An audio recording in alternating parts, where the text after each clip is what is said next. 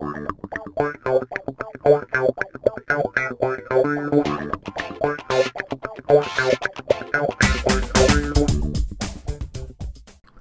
guys, got another video here for you. This one's been requested by someone on our YouTube channel, wants to know about Svchost.exe files and how we can look at them and find out whether there's infections and stuff on there.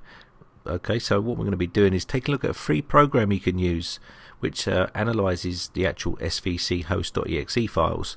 Now, what is Svchost? Well, Svchost is a generic host process for the Win32 services. Okay, and what it does is an integral part of Windows operating system. You can't stop it and you can't restart it manually, and the process manages system services that runs from dynamic link libraries. Okay, and these files are the actual .dll files. Now, some examples here of some of the system services that use these are automatic updates, Windows Firewall, plug-in and play, Fax Services, Windows themes, and so on. Okay, there's loads of different types, and what it does is it starts up on the startup. The Svchost will start up, and then the service portion of the registry constructs a list of services that it also needs to load.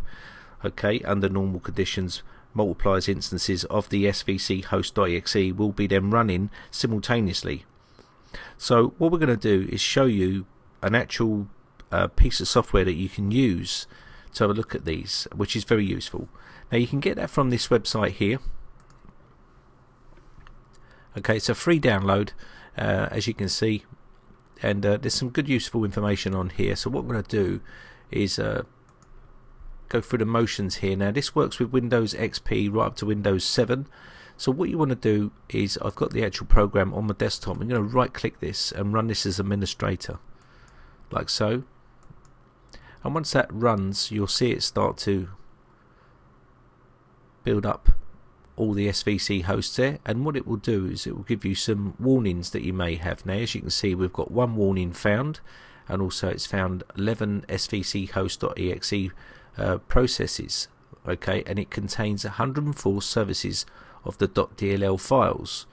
So what you need to do here is click details.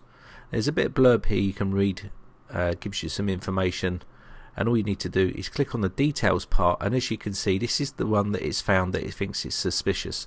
Okay, now you will have loads of these if you've got viruses or malware on the system, but it's also a good thing to actually go through here and learn, and it gives you the ID number, as you can see here, and also where the location is. Now, the location generally is in Windows and System 32. That's where they all live, so that's where basically they all are, and all you need to do is come through these actual folders here, and as you can see, there's loads of DLL files related to each service or each Svchost file.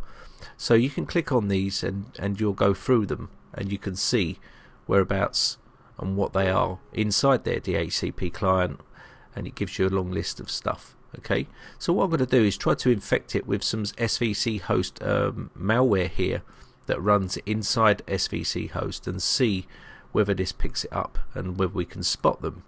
So what I'll do is I'll just quickly infect it, so give me 2 seconds. Okay, so I've infected the system with an infection that will show up an Svchost file as an infection here. So I'm going to run the scan again as administrator. Okay, and let that run.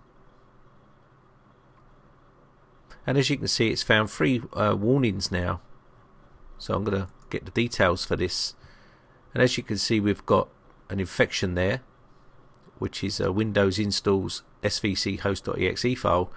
It's no Microsoft file there, no service, and as you can see, one on the desktop there as well.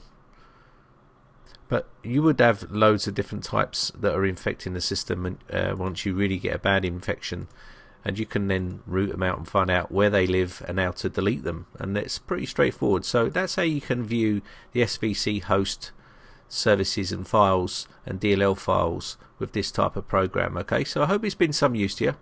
My name is Brian from Britec.co.uk. If you enjoy these videos, please remember, guys, hit that subscribe button and show your support, and rate and favourite all my videos if you enjoy them, and I'll be making more videos again in the future. If you enjoy these types of videos and you've got an idea and you want me to make a video just like this guy did, then shoot me a message and I'll try and do my best to make that video for you. Okay, so thanks again for watching. See you later.